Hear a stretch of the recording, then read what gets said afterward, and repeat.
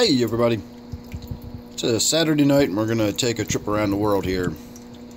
My last video I was asked if I could point out the gallon size of each of the tanks as I go around. Apparently I've not been mentioning that. This of course is my 29 miscellaneous, so called because it is my 29 gallon tank, and it's had random fish in it over the years, and that's what's never really had a theme or anything, and therefore it's just my 29 miscellaneous. Not really a lot to report on this week. Everything is still going well. All 8 of the long fin black skirt tetras that I put in there, I don't know, a month and a half, 2 months ago, something like that. All of them have survived. I haven't had a single loss, so that's good news. I'm happy about that. It is about time to get in there and do a water change. Nothing major is going on. I did add some eggshells to this tank recently. You can see a few little white specks down near the bottom.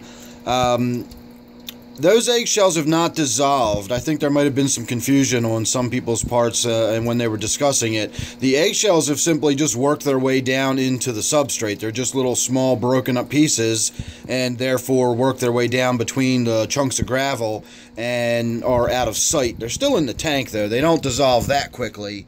I know we got the glare from the crab tank on the floor below us right now, but if you can see some of that white stuff right here, well, we're not going to be able to see much looking at that glare, but the little bits and pieces of white flecks you can see down there are what's left of the eggshells visible above the surface. It'll take about a year before they really break down and dissolve into the water, and I need to get in there and actually replace the eggshells. I also wanted to point out, I don't know how well you can see it or not, but there is a piece of water sprite growing right up out of the little feeding hole in my hood. So while I'm in there doing a water change, I'm probably going to get in there and pull some of that water sprite out of there. Don't forget, I do have water sprite for sale. I've got a bucket full of the stuff, so check out my email below if you're interested in any plants, and contact me and we can talk about getting something going with that. So not a lot going on in there, as I said. Moving on to my gourami tank. This one is 55 gallons. I did add some neons to this tank recently. I took them out of my quarantine tank and I added a few more peppered cories. Couldn't think what they were called for a minute there. I could think of the real name, the Corydoras palliatus, but I could not think of peppered cory. So I added a few more peppered cories in there. I think I have 3 or 4 of them in there now. I've got a significant school of neons. I've got probably about a dozen neons. And the other thing I wanted to point out with this tank is I'm losing one of my loaches. It's kind of hard to see down there in the corner if my camera will ever focus on it, but it looks really rough, and it's been getting rougher and rougher for the last couple of months. Its color's starting to fade, it's starting to get thinner and thinner, it's becoming more and more listless. So, don't really know what to make of that. It's been in the tank for probably close to 5 years now, and it's looking like it's fading away after years and years of being in this tank. So, I don't know if that would be old age or not. I've got a few others that are in the tank. I originally started with 8 once upon a time, but I'm down to I think 4 now, including that one. So the other ones all look good. They all look nice and fat and full bodied. They've got good color. And I looked up the age, the life expectancy of them, and it's 5 to 7 years. So that, it is falling within the normal category of the life expectancy of a skunk loach.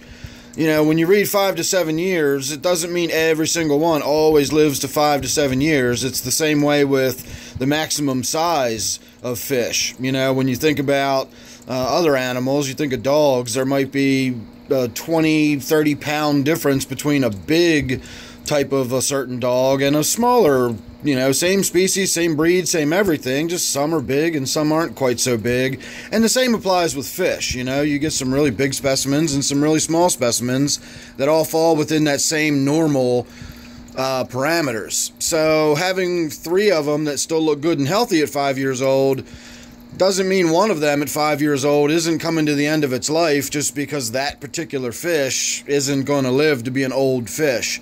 I don't know what else to make of it. Like I said, it's nothing really else going on in the tank. I haven't made any changes.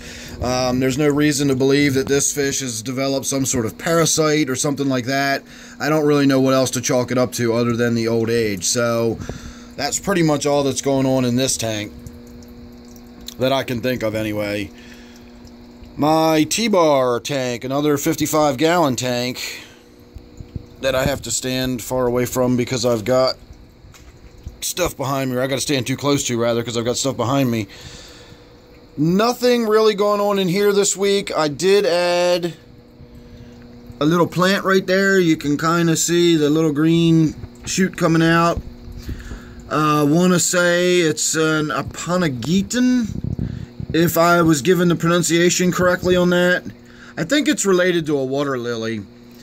And I put 2 of them in my 125, and I put 1 in here, so we'll see how that works out. I don't really have a lot of plant-eating fish in this tank, but my T-bar likes to dig, so he might wind up digging that up, and we'll have to see how that works out. My snails have been in here doing what looks like breeding behavior, and I've been checking above the water line along the glass, and I've not yet seen anything. That doesn't mean it's not up there somewhere. I just haven't seen any that's clearly visible around the front edges of the tank. I haven't pulled the hood off and looked inside that closely yet, but I haven't seen anything front and center as far as snail eggs going on in this tank, so I'm not too concerned about that. I do need to get in there and trim the remains of the flowers off of my Anubias plants here. They're way done past their prime, and they need to just get cut off. I just haven't bothered to get in there and doing it. It's the equivalent of just deadheading a flower, so it's not like it's going to be difficult or challenging. I just have to get in there and do it. I also want to point out, if you can see the little tufts of algae that grow on the edge of this Anubias. Let me try to zoom in on one of them. You can see those little tufts of algae. I think that is blackbeard algae, but I'm not 100% sure. I've always sort of thought that that kind of tufted algae, that's where it got its name. It's that dark color, and it sort of grows along the edges of leaves like that. If that is blackbeard algae, I've been asked how I deal with it and how I get rid of it. And my answer is, I don't know. It never really gets beyond that. I don't know if it's the plecos that are in here. I have a high-finned spotted pleco, and I have a clown pleco in here, or possibly a rubber lip. I always forget which one it is, unless I'm looking at it. It's either a clown pleco or a rubber lip. And then I've got one of the high-finned spotted plecos that they sell at PetSmart. And you can see this tank stays fairly algae-free. Here's another good example of a lot of that stuff. See how it grows right along the edge of the leaf in little black tufts? You can even see some in the leaves behind it in the background there, the same kind of stuff growing. So I don't know if that's being kept under control or if that's how it grows. If that's how it grows, I'm not worried about it. That doesn't bother me at all. I didn't even really notice it was there until somebody had asked about it, and I got to kind of thinking about it. So I'd like your comments below about that. If you've got any experience with blackbeard algae, or you know if that's what that is, or that's not what it is, or whatever, by all means, go down below and leave a comment. I'd love to hear from you. Other than that, I can't think of anything else to talk about with this tank, so we're going to move on to my Black Ghost knifefish tank. This tank is a 40 breeder. It is 3 feet wide, but it's 18 inches deep. And I want to say it's 20 inches tall. I really like the size of this tank. The only problem is getting hoods to find it. If you ever get yourself a 40 breeder, you're going to have a nightmare trying to find a hood that fits it properly, and you're going to pay a lot of money for it. If you want an open top tank, the 40 breeder is fantastic. It's got a nice big footprint, so you've got a lot of space to look down in. And of course, if you've got an open top and you've got plants growing up and out the top of it, again, it's a nice big open tank for you to use for those purposes. And if you're willing to pay to get the hood on it, it's likewise, it's a nice big tank, and it's got a lot of depth. The fish can swim, away from you significantly, whereas with the 55s, they tend to just kind of swim back and forth, This gives you a little bit more of that three-dimensional, aquatic world sort of feel with that 18-inch depth to the tank. And when I say depth, I mean back to front. I don't mean top to bottom. I don't mean how tall it is. I mean how far back it goes. Otherwise, nothing going on in this tank, which is why I'm not really talking about it and just, you know, pointing the camera at it to give everybody a look at it for a few minutes. The last thing I did to this tank was I adjusted this cave. This is where my black ghost knifefish lives, and since I've adjusted it, I still see him in there most of the time. Actually, now that I'm looking around, we can see his tail sticking out right now. Let's see if we can get it on camera. You see that little white spot back there? That's his tail sticking out. Well, he must know I've got the camera zoomed in on it because he just tucked it back inside that little cave now. So he doesn't like the fact that I boogered up his cave for so long. I thought that cave was so small and so tiny. Everybody kept telling me I needed to make it bigger, and he was outgrowing it. And as soon as I rearranged it, he left. And he now hides over here. He doesn't like that cave wide open like that. So he's still in there, and he's still doing okay. But he still hides all the time. He's no less reclusive. And basically, you know, like I said, I just kind of wrecked his house, and he's got a new place to live now. So other than that, nothing else going on in this tank. We will move on to my 125-gallon native tank. Likewise, nothing really going on in this tank. The plants growing here are getting pretty thick and out of control, so I'm probably going to be getting in there and cleaning some of them out on my next water change. I assumed that the tilapia would eat them, and I'd never have to worry about the plants getting, you know, on top of me in this tank, because the tilapia would eat them faster than they could grow, and that's quite obviously not the case. I've got a lot of the plants. The tilapia, of course, is this guy back here. And this fish's attitude has really changed since I moved him back into this tank. He was really outgoing and aggressive when he was in this tank originally. I got the bright idea to move him to my African tank, or my 125. It's an African themed tank. And he did great in there for a little while. And as he got a little bit bigger, he started getting an attitude and getting nasty and aggressive with my other fish. And he was really aggressive at feeding time. And so I decided that even though this is a native North American tank, you know, I'm not married to it being a biotope, so I don't mind having a little oddball fish in here once in a while. And this is certainly a cool one to have in here. And man, once I brought him back and put him in this tank, he remembers that, you know, ordeal of getting caught in that net. He remembers being brought back into this tank. He's never trusted me since then. It always hides whenever I open the lid. It's not really aggressive at feeding time. And it seldom does anything more than just kind of hang out in the corner by itself. Maybe it was maybe it was so outgoing and active in the other tank because there was other fish in there for it to be aggressive with. Maybe in this tank it just feels like it's the king of the castle and doesn't have to worry about anything. All it's got is these little minnows, and all it does is ignore them. So I don't know. Still haven't gone down and done any more crayfishing. I did put a few in the tank the other day. I don't know if I've talked about that since I did that, but there are 2 or 3 little crayfish that have gone in since the beginning of this season. I've not yet seen them since they've gone in, so I don't really have anything to say about them. I have no update whatsoever since they've been in this tank. I'm assuming they're still in there. I haven't seen any dead crayfish. I haven't seen any pieces of crayfish. But I haven't seen any living crayfish either. But I'll tell you what I can see right now. You see how this little hole sort of is opened up underneath this rock, and you can see some rocks kicked around. That shows me that there's probably, in all likelihood, there's a crayfish living in there. That seems very much like a crayfish house.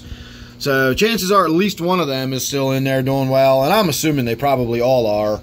Again, they're just in there hiding, and we haven't seen them. We're going to need to get a fair amount of them in there, and then they'll become more active and start moving around a lot more. So, moving on. My snail tank is just loaded with snails. All those little spots and specks you can see are all baby snails, and then, of course, there's snail eggs everywhere. So, once I finally got that planaria out of this tank, my snail population has exploded. I used to actually have trouble breeding snails because the planaria worms that were in the tank were eating the eggs faster than they could hatch. And so whereas most people have trouble, you know, with snail population explosions, I was not able to get them to grow. I was throwing handfuls of food in the tank, and I was never getting ahead of myself with snails. So now that the planaria is out of there, I've got lots of snails for my puffers again. Well, I should say my puffer. I've actually on deck got the one at the moment. My gudgeon tank. This is another 40 breeder. And this one's very sparsely populated. I've got the purple spotted gudgeon. It's a northern purple spotted gudgeon as far as I know. I think the southern purple spotted gudgeons are actually kind of rare. I'm not 100% certain on that, but I'm pretty sure it's a northern purple spotted gudgeon, which are the more common variety. I also have in the far left, down there, buried under the roots of the Java, is a South American bumblebee catfish. And then I've got a rubber lip pleco that's either hiding under these little caves off here to the left or hiding under these little caves off here to the right. And that's it. That's all I've got in this tank. So it's doing pretty well since I got it cleaned up. I used some ChemiClean aquarium treatment, got all the grunge out of there. Got the tank looking nice again. Now all I got to do is get in and just wipe the front glass down when I do another water change. And other than that, the tank is just ticking over nicely and looking good. I'd still like another fish in here. I just don't know what to put in here to go with that gudgeon. I used to have the T-bar in this tank, and even though the T-bar was big enough that it didn't get bothered, like as far as being eaten, that gudgeon was aggressive, and I used to see marks and scrapes and stuff on the side of the T-bar from that gudgeon bothering it. And if you'll remember not too long ago when I had that red-tailed loach in here, which by all means probably would have just minded its own business if left alone, I can only assume it was this gudgeon that was going and being the antagonist and was winding up getting itself injured in the process. So I don't really know what I can put in there with that gudgeon that wouldn't be problematic at some point. So, you know, this tank always has the possibility of becoming more interesting, but in the meantime, it's basically just a big green garden with a fish that kind of sits in the bottom like that. So, moving on, my 125 gallon tank is 125 gallons. Pretty self-explanatory. The only thing I've done to this tank in the last week or so is a water change, and I added some of that same plant. I put 2 bulbs in here, one here you can see, the other I kind of tucked in underneath of that rock there, and I don't know if the bulb itself has been pulled up or if just the green has been munched off of the top of it and the bulb itself is still down with the roots in the substrate. We will have to wait and find out. If it is just the greenery munched off, it'll come back and I'll see some shoots coming out of that here in the fairly near future. Another thing I did while I was in there, you can see this piece of Anubias right here. It's kind of gangly and, you know, just doesn't really look like it's hanging on. Well, that had several little babies growing off of the main rhizome, so I broke a few of them off and put them in a couple of my other tanks upstairs. And I also put one of the little pieces, I tucked it into the woodwork right there. So hopefully that Anubias will root in and start growing, and we'll actually have some more interesting growth coming off of the central piece of wood in this tank. There's a good look at one of my chocolate zebra plecos. If it'll focus on it.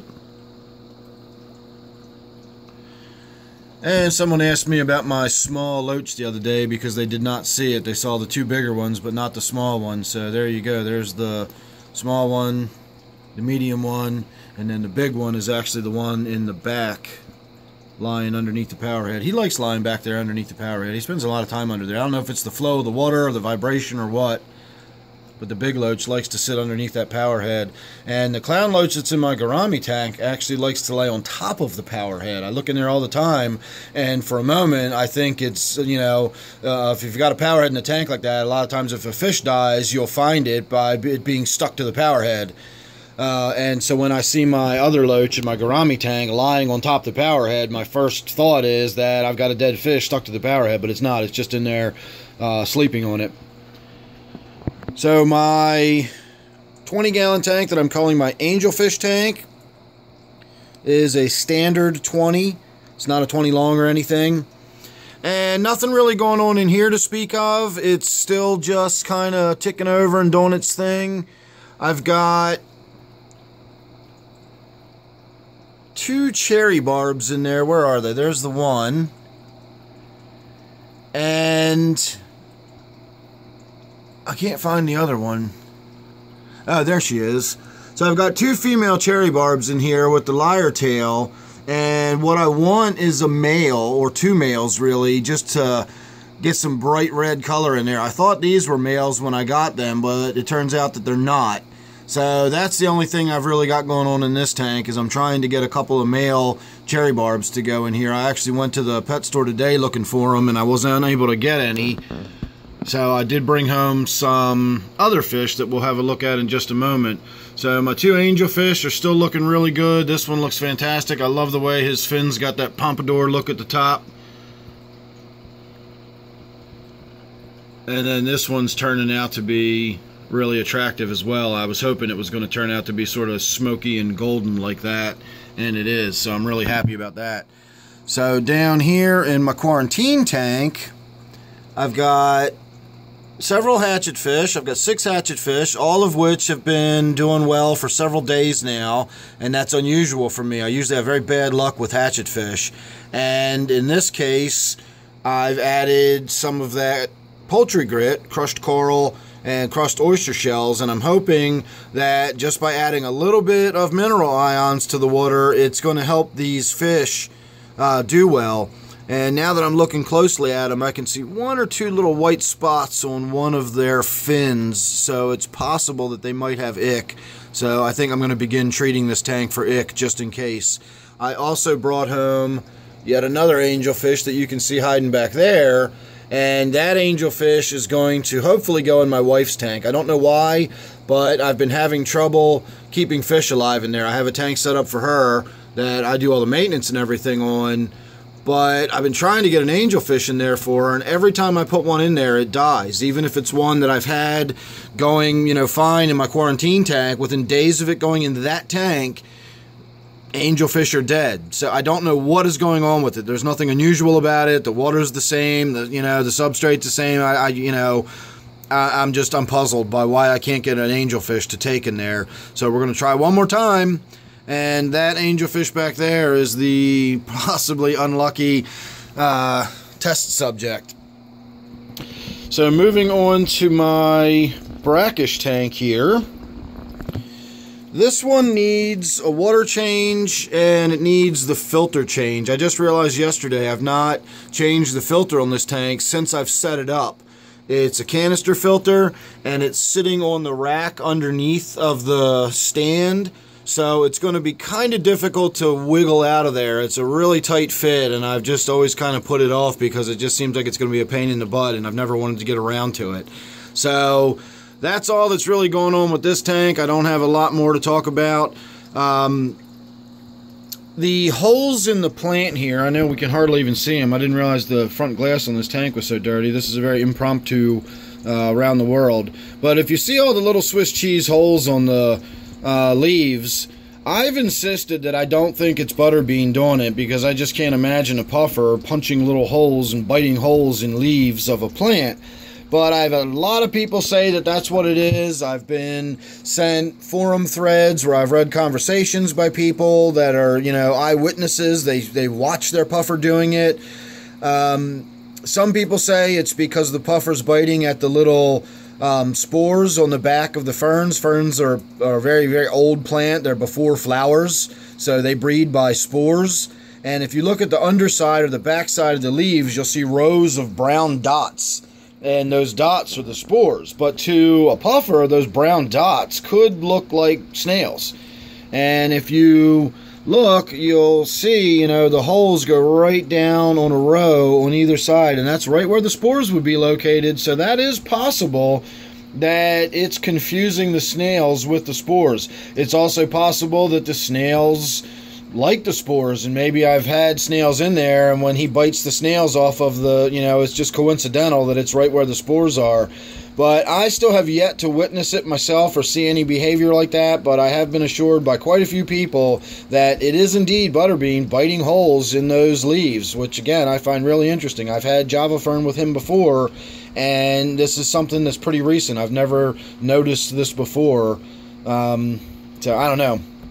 Other than that, nothing really going on in the tank. Everybody's ticking over nicely. Haven't lost anybody, haven't added anybody. So we will move on to my final tank. And I'm happy to say, as little as we're going to get to see of it, at least we can kind of see one of my crabs. If you see that little spot, see if I can get my finger in there, right there, that little dark spot sticking out from above that rock is the female. The other day I saw two of them right around that same rock, so I don't know if it's two of them living side by side or if one was out and about and was just out saying hello to the neighbors. I did also notice that I've got, if you look at this gray rock right here, right where my finger, that little brownish thing sitting on the gravel right there, that is the shell of a crab. I don't think it got killed and destroyed. I do believe it's sloughed. So if we're getting sloughs, then that means we've still got crabs in there growing and doing well. So I know I keep saying it, but one of these days I am going to do something else with this tank and get it up off the floor at least where we can see it a little better. If you'll notice, the last time we looked at this tank, I had lots and lots of greenery in it. It's all of the water Sprite that I just pull out of this tank when I do my water changes, and I just kind of drop it right in here. And look how little is left in there. So you can tell the crabs really go after that water Sprite. They really love it.